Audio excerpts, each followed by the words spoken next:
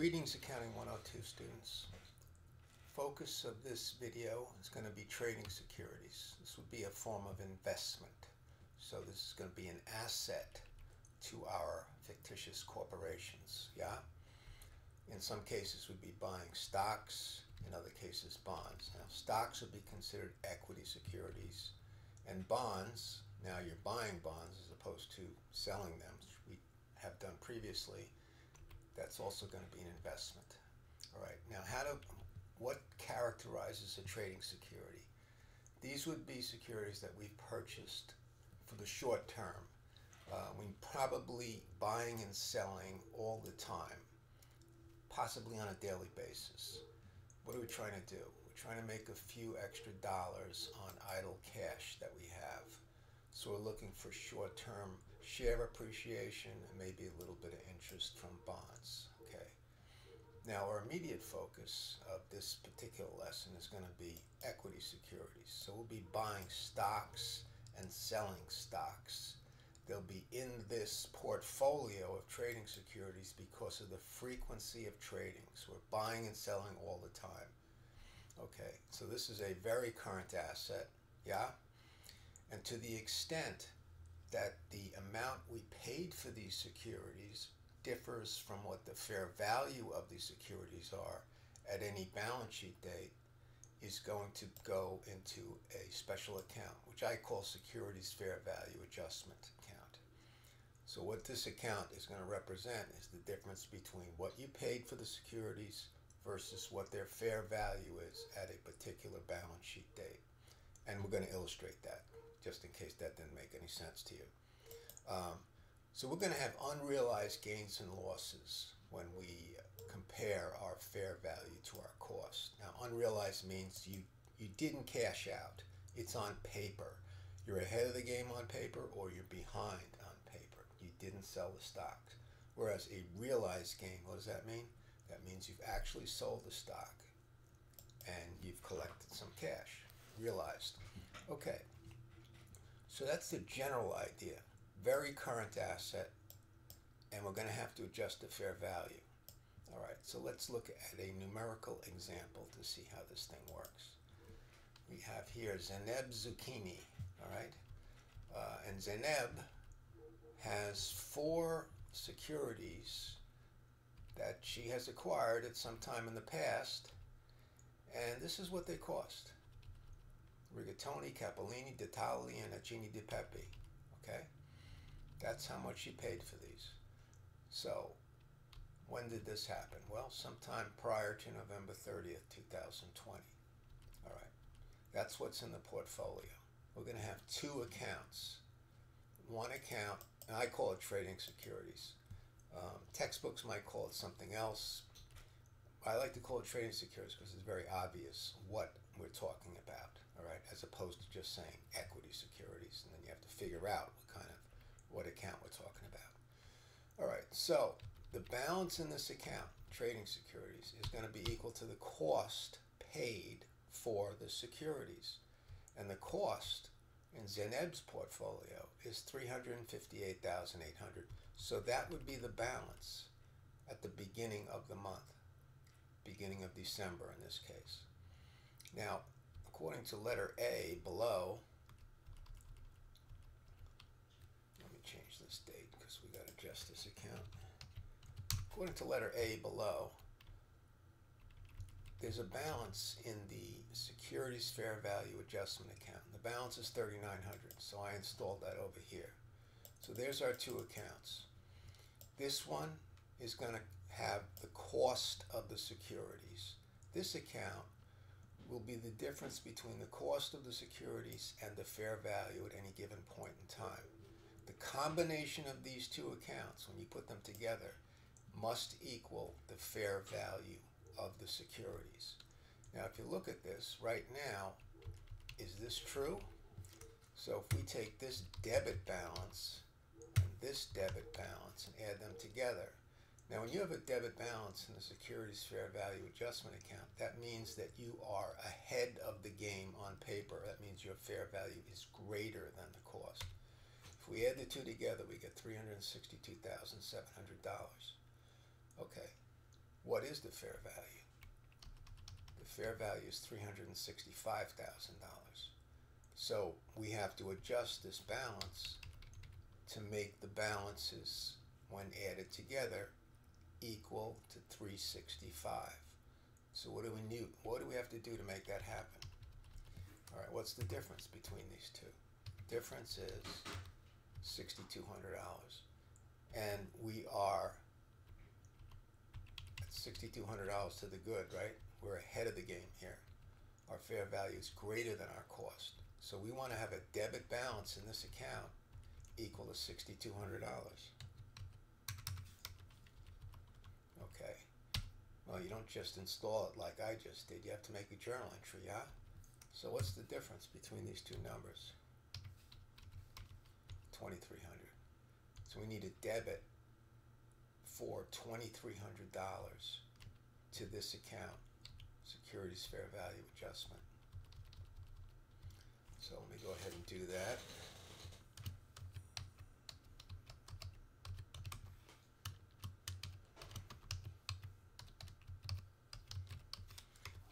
This is a balance sheet account, securities fair value adjustment. So typically what's going to happen is you're going to combine these two, and on the balance sheet you're going to say trading securities at fair value. Okay, so what do we want to do here? We want to debit the account for $2,300, yeah? That'd be our adjusting entry on November 30th. Okay, and what are we going to credit? All right, we got to credit something, right? Unrealized gain or loss. Okay. In this case, it's a gain, yeah? And it's $2,300. Where does this account go? This account goes on the income statement.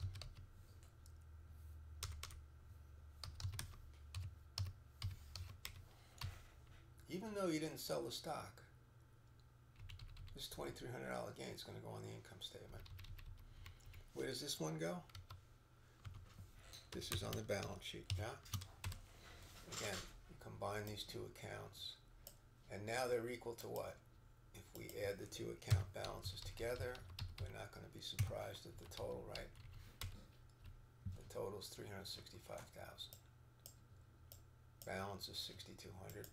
So we're good to go into now the month of December, where in this little problema we're going to be recording purchases and sales. All right, so first, December 2nd, we sell 700 shares of Richard Rigatoni for $38.5. So you want to debit your favorite account. What's our favorite account? Cash, of course. We debit our favorite account for $38.5. Then we say to ourselves, self, how much did we pay for the Rigatoni stock? So you go back to this over here, and you look at that and you say, well, it looks like 60,000 divided by 1,000. That looks like $60 a share, yeah? So I'm going to credit Trading Securities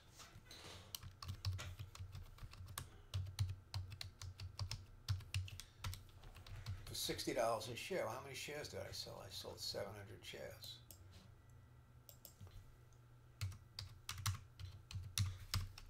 $42,000. All right. So once again, where did we get the $60 from? By dividing. Okay. Now, the debits don't equal the credits. This is disturbing and potentially dangerous to your psychological well-being, so we need a debit, right? I'm going to call it realized loss. Probably nobody would do that, but just so we know. Realized loss on trading securities, and that's definitely going on your income statement. That's real. How much did we lose? We took a $3,500 haircut. We paid $42,000 for those securities. We sold them for $38.5. We lost $3,500 on the deal. Yeah. Now, just another little pointer. When you buy securities, like when we bought Richard Rigatoni sometime in the past, that 60,000 would include any brokerage fees. So the cost is equal to whatever you paid for the stocks plus any broker fees. And when you sell securities, this 38.5 here, that would be net of the broker securities. So broker securities are, broker commissions I should say, are added to the cost when you buy and deducted from the proceeds when you sell. There's no separate account for them. Okay, so it's combined in the cost and is combined when you sell. All right, where are we? Now we're up to December 8th. What happened on December 8th? We sold Damien's Detali for $44,000. We sold how many shares? 500 shares. Okay, so again, we're going to need to know how much we paid for them. So that looks like that's going to be 120,000 divided by 1,500. We paid $80 a share. That's what we paid for these. All right, let's come over here, put our entry together. Debit our favorite account, which is what? Cash. How much is the cash? Cash is 44,000. All right, we want to credit trading securities at a multiple of $80. So that's going to be 80 times, how many securities did we sell? 500. 40,000. We just sold securities that cost us 40,000 or 44,000, and we are what? We are happy as hell, right? So that's going to be a realized gain, and that's going on your income statement, right? Trading securities, and the difference is obviously $4,000. All right, so there's our two sells, and keep in mind that whenever you sell stock, you have to refer back to the cost, which for the rigatoni was $60 a share, and for the Detali was what, $80 a share. Okay. Next on the hit parade, what happened? December 18th, we purchased Salina Semolina. Okay, 38,000. That's pretty straightforward because there's not going to be any gains or losses when you buy something, right? So you debit trading securities for whatever you paid, yeah? How much did we pay? We paid $38,000. And we credit cash, $38,000. That becomes part of our portfolio now, yeah? This is the Semolina. Okay. Next on the hit parade, December 24th, we're going to purchase Carmitas Capellini, 51,000. Same exact entry, debit and credit wise, right? Except now it's what? 51,000.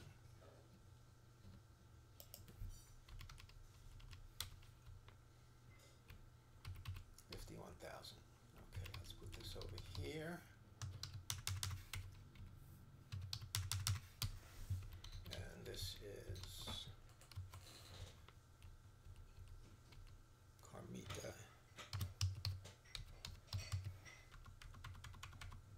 Okay, there you have it. There's our 4 during the month transactions, purchases and sales.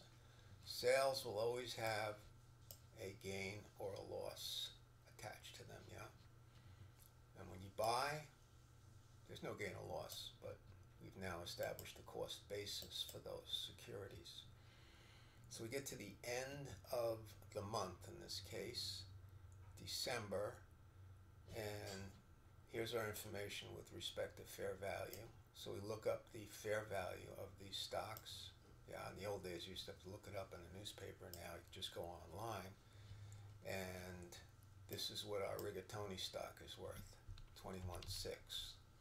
The observant student will note we had 1,000. We sold 700. We have 300 left. For Carmita, we had 900. We bought 500. Now we have 1,400. Now, where does this number come from? Well, that's the fair value, yeah. And Damien, we bought 1,000. We had 1,500 shares. We sold 500. We got 1,000 left. Nothing happened with the Gini De Pepe. And then Selena Semolina, what happened? We bought 400 shares. So this is all given. That has to be given. All right. Now what? Okay, I'm going to do a couple of things. First of all, I'm going to construct a portfolio of these securities, including the cost. So I'm going to come down over here. Now, what about the Richard Rigatoni? That was $60 a share, right? So that's $18,000. Carmita Capellini. Got to do a little addition here. We had shares at the beginning of the month that cost what? $100,800, and then we bought some more. So we add those two together to get the cost of the, should be 1,400 shares at the end of the month, yeah? 900 plus 500. So there's our 1,400 shares. Damien, what happened with Damien? We got 1,000 shares left. And how much did they cost? Those were $80 a share, I believe, yeah? $80 a share. We got 1,000 left. So let's do that.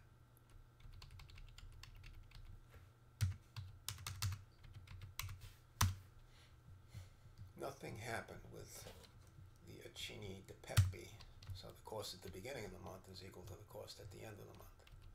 And that cost is $78,000. And then there's the Selena stock we bought, which is right here. That's the $38,000. So our cost numbers calculated come out to $365,800, and the fair value is $386,200. So we're ahead of the game by $20,400. Okay. Now what? We want the balance in the securities fair value adjustment account to be equal to $20,400, and it's got to be a debit balance. Yeah. Okay. So let's see. Let's come back over here. This is where we finished up after we made our November 30th entry. Now we're going to make a December 31st adjusting entry, yeah? We want the balance to be $20,400. So how are we going to get there? Well, we're going to find the difference again. What's the difference?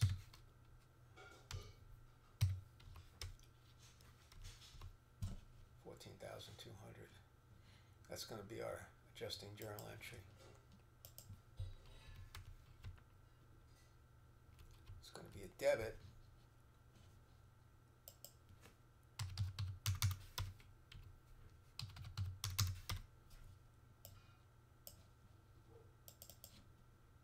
To the securities fair value adjustment account. I'm just going to copy this entry from up here because it goes the same way.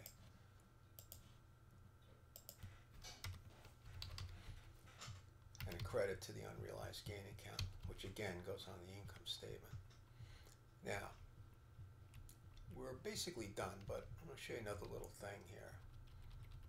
This cost number, that should be equal to the balance in the trading securities account. Yeah? As we said, that's what goes in that account, the cost. So let's do this. Let's see what the balance in this account is going to be. We sold what? Rigatoni that cost us $42,000. We sold Ditali that cost us $40,000. We bought the Selena stock for $38,000, and we bought the Carmita need the stock for 51,000. And the observant student will note that the ending balance of 365,800 is equal to our calculated balance down here of 365,800. And another little word to the wise here. This one everything was positive. She started out with a debit balance, and we made the debit balance larger both times. Yeah? Okay. What if things took a turn for the worse, and let's say hypothetically that this stock here that cost us $365,800 was only worth $360,000. So let's just play make-believe for a second. If that was the case, if the fair value was $360,000, we'd be losing money on paper, yeah? How much would we be losing? We'd be losing $5,800, in which case we would want to have a credit in this account of $5,800. How do you go from a $6,200 debit to a $5,800 credit? Well, in that case, you have to add the two together. You need $6,200 credit just to get back to zero, and then you need another $5,800 to get to the balance you want. So that would be a $12,000 adjustment. When you flip from a debit to a credit balance in this account, you have to add them together. If you flip from a credit balance to a debit balance, you have to add them together. Okay, it didn't come into play in this problem, but I do believe it comes into play in the Trading HW problem, which is also going to be attached to this update. Let me go back to the investments for a second. Okay, so what did we just do? We were just doing this thing here, trading securities. And we said what? If you are ahead of the game on paper, you're going to record an unrealized gain or loss, which is going to go on the income statement. You're not going to pay tax on that if you have a gain, or you're not going to get a deduction if you have a loss. But it's going to show up on the income statement anyway. All right. Now, what if you had the very same securities, but you didn't intend to buy or sell that frequently? Okay, well then you have available for sale securities. Is also an asset account. And everything about the available for sale securities and the trading securities is identical, except for one thing. The name of the account probably, and the unrealized gains or losses. Okay, the same ones that I repeated several times go on the income statement if it's a trading security. They do not go on the income statement. They're not a component of net income. It shows up as a separate component of stockholders' equity. So if, let's say, we had this deal going on, this $3,900 is still going to be in this account because you're still going to have security fair value adjustment. But the other side is going to show up in stockholders' equity. There'd be a $3,900 credit balance in stockholders' equity. And remember, stockholders' equity, generally speaking, you're going to have credit balances. So if you have a $3,900 credit balance, you'd be adding that to your stockholders' equity. So both numbers show up on your balance sheet. One shows up where? In this account, the adjustment account, and the other one shows up in stockholders' equity. Nothing goes to the net income for available for sale securities. So that's the only difference, other than the fact that maybe you use a different account title over here. All right, that's how that works. So if you can handle the trading securities, well, then you can handle available for sale securities. And one other thing about these available for sale, if you're planning to dispose of these securities within a year, they're going to be a current asset. If you're planning on holding them for a period of time greater than a year, then it's going to go into investment section on your balance sheet. And then when anything that goes in the investment section on your balance sheet is going to be long term. And that has everything to do with what? The intention of management. Okay. That's how it works. I attached a little problema for you to work on, similar to the one we just did. And hopefully you can have some fun with that. I'm going to do a separate screen video for held to maturity securities.